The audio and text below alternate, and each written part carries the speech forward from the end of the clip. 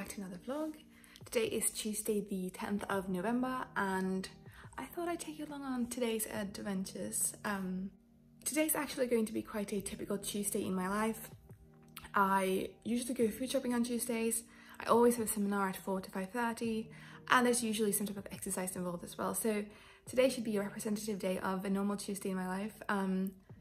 So yeah, come along. It's around 8 currently and yeah, I'm just having my coffee as usual and yeah.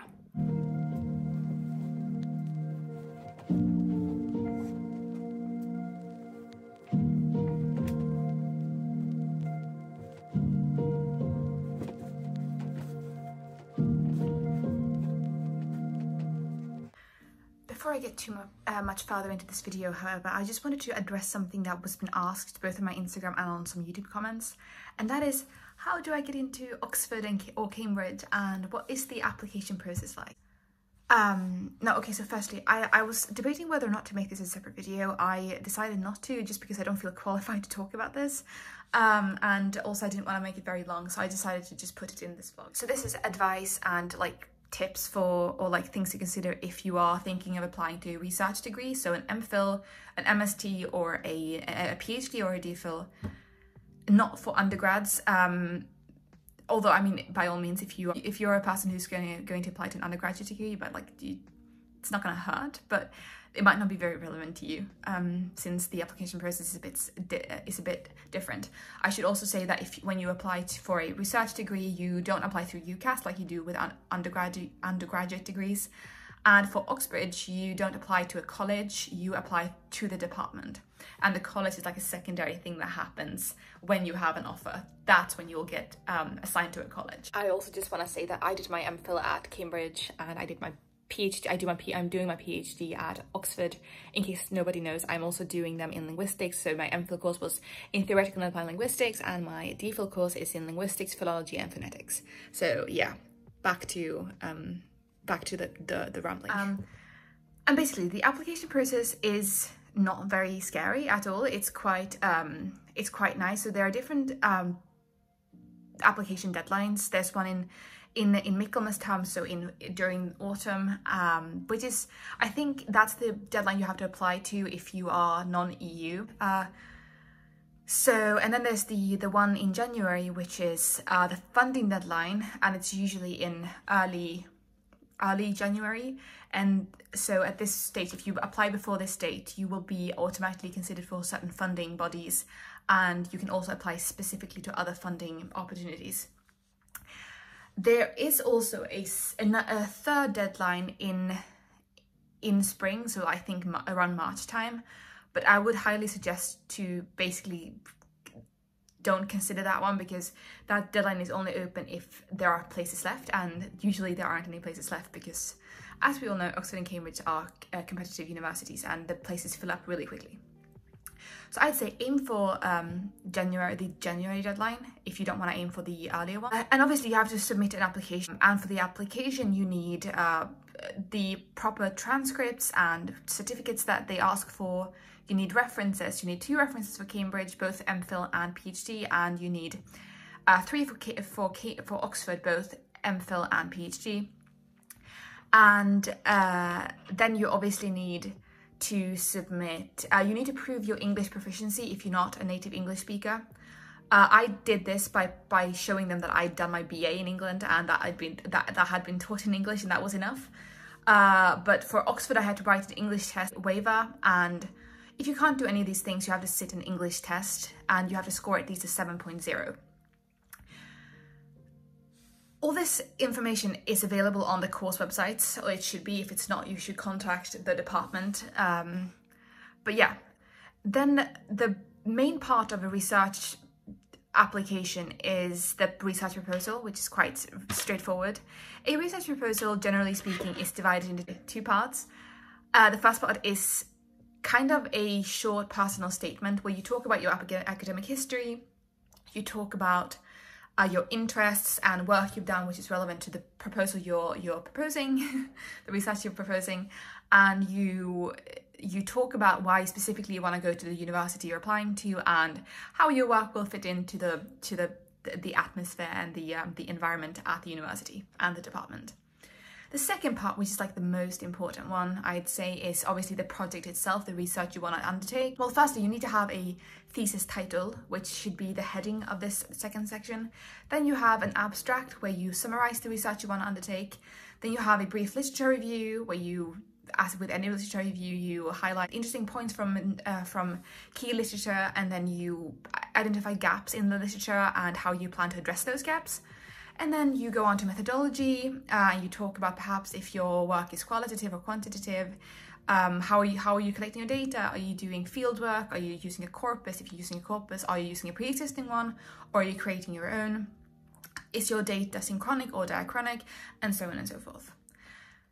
The last section is really important as well, and it's basically how your work is what your work is going to contribute to the field. They want a novel proposal. They want you to be able to produce something that is new and that can positively impact the field. This doesn't have to be like revolutionary. You can just like have new data and you can come up with new conclusions, but it can also be to the extent that you're looking at a language that hasn't been looked at before, a dialect that hasn't been looked at before, and that is very attractive to universities, from what I've been told. So this is me from the future. I'm just editing this, and the final thing that you need, in fact, is a bibliography or a list of references. That's very important. So yeah. Now, obviously, the quality and the content of your research proposal is usually what sort of, if you qualify and if you have like good grades, you have good references and blah, blah, blah, blah, this is what sets successful applications apart from unsuccessful ones. And I just want to encourage you to think of 3 different questions before and during your writing process of this research proposal. And the first question is, why are you applying to the university? And this might seem like a stupid question. You may be like, oh, well, of course I'm applying because it's Oxford. And that's a valid reason, but I don't think it should be the only reason. A good reason might be, so you need this book, you need this old document to do your research.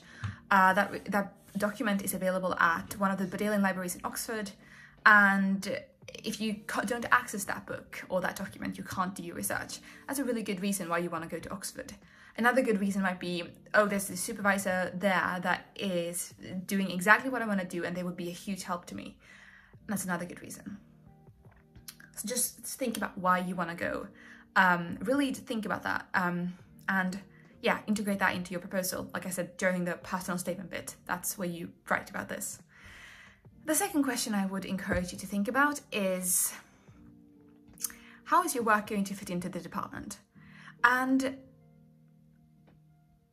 this is basically just making sure that you're not applying, for instance, I'm just going to give you a concrete example. So at Cambridge, they do theoretical and applied linguistics, but their applied bits are generally sort of geared towards phonology and sound and whatever else that might be.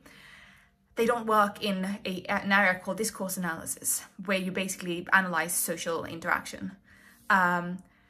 If you want to do discourse analysis at Cambridge and you have a proposal that's really good, that focuses a lot on discourse analysis, they might be reluctant to accept you because firstly, that is not something that they do, and secondly, there might not be any courses or any modules available to help you do that. Now, this leads me on to the third question you really should consider, and that is there a supervisor available that can supervise this project you're proposing? And this is up to you to figure out before you apply. You have to go on the course website, you have to go and search the department website and look at the people that work there, and see if anyone would be available to supervise this project and suitable to supervise this project. If you find somebody who would be suitable in your opinion, you should write to them and you should introduce yourself. You could even send your proposal, you could send them your CV, and you could just say, hey, are you available to supervise this project? I really admire your work and I think you could help me a lot. And then just to set up the initial connection between you and a potential supervisor. Not only is this useful for you to sort of know if anyone's available, so you don't have to sit and worry about that when you've sent in your application, but it's also really good because at that point, when you've made this initial point of contact, they know who you are, this person knows who you are, because when you submit an application, there's a section in the application form where you have to fill in a proposed supervisor's name. And when you do that and the application is submitted, that person is notified. And if they know who you are and they know your project and they know that it's a feasible and fun project, they will probably be more enthusiastic to accept you. And also, when or if you end up sitting an interview for your research course, you will have the interview with the proposed supervisor that you put in your application and one or two other people. And obviously it's nice to perhaps know a bit about the person that you want to work with, because the most important relationship you have especially during your PhD, but also during your MPhil, is the relationship with your supervisor. If that isn't working out, if they can't help you, or if you are incompatible, you can have a really hard time getting through your research degree. So this is really good. And also, if you don't find somebody who can supervise your project, you probably won't get in. And that's really harsh. But so somebody told me at Cambridge that it's just the director of studies and the director of the course I was doing at Cambridge said, if anyone's thinking about applying to Cambridge and there's not a person there to help them, Cambridge isn't the place for them. You will be much happier in another place, because if you don't have anyone to help you, you'll be absolutely miserable. So these are 3 things to consider, and also to remember when you receive the news on your application. So if you are successful or unsuccessful, it's important to keep these things in mind and reflect on why it went the way it did. I think it's because especially when people who apply to Oxford and Cambridge are usually quite capable applicants, and I think all the applications are competitive. It's just a matter of the projects and whether or not they would be a good fit for the universities. So I think that's important to keep in mind. I don't want to ramble on for too long. I hope that was somewhat helpful. I'd encourage you all to apply. There's no harm in applying. The worst thing that can happen is that you get rejected, and if you do, there's another university out there for you, and you can always reapply. You can reapply over and over again. So yeah, I just wanted to say that real quick, and now let's get on with the day, I suppose. It's a second later now. I was on the phone with Starline Scandinavian Airlines customer service for like an hour. They've changed the flights to Sweden over Christmas. Some of them were cancelled, so I had to rebook those ones. It took a really long time, but now I'm just gonna do some quick work before lunch, and then I'm gonna have to go and do some food shopping.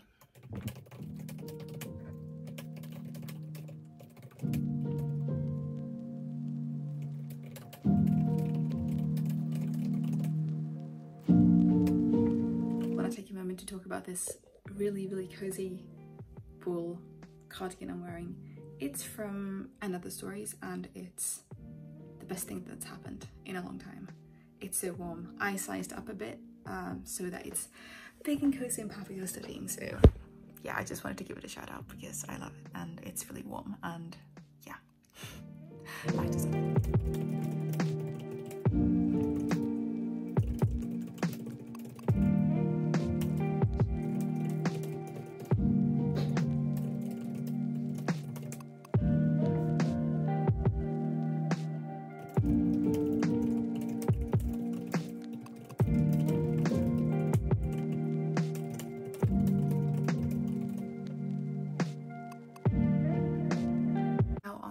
Lunch. This is my food. I just have some cream cheese with chilies and then broken hot bread and some blueberries. I'm not gonna have all of them, but just some blueberries. I know it's not a very nutritious lunch, but I'm running out of time. I really need to go food shopping, and then I need to, yeah, just get on with everything else I need to do today. So a bit stressed, but it shall all be okay. Just got changed real quick, and now it's time to head to the shops. I need to quickly do that. Wearing these boots today. I've coined these my winter boots, and since it's officially November now, it's about time to start using them. So yeah. Coat on.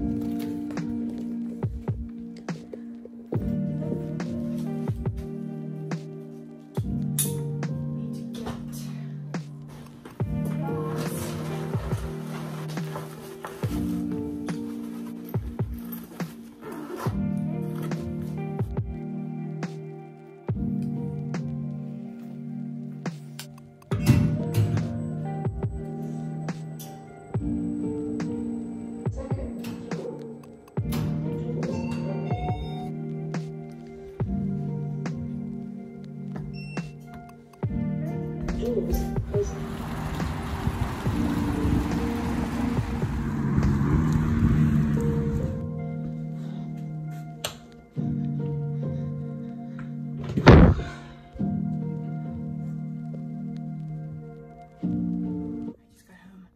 And I just made it to my seminar, so let's do this.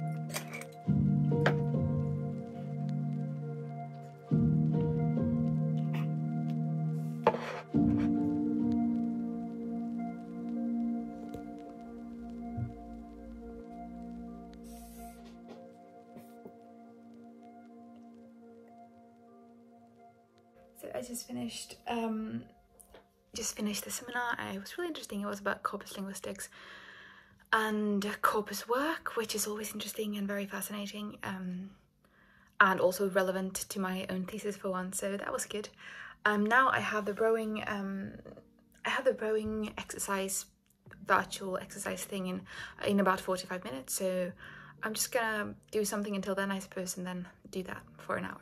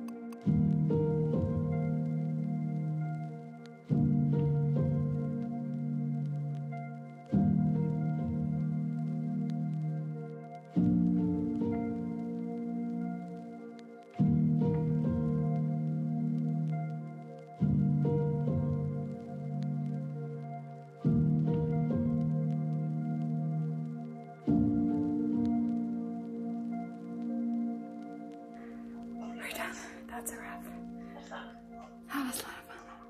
And it would be good to do some stretching. During these things, it's just like what the focus is usually on like legs, because when you row you use a lot of your leg muscles, but it's also arms.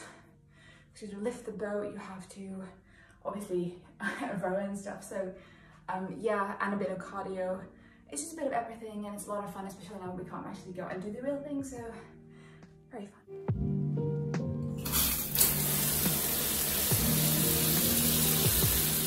My cozy jumper, and I've had dinner, I've taken a shower, and now it's time to keep doing some work before bed.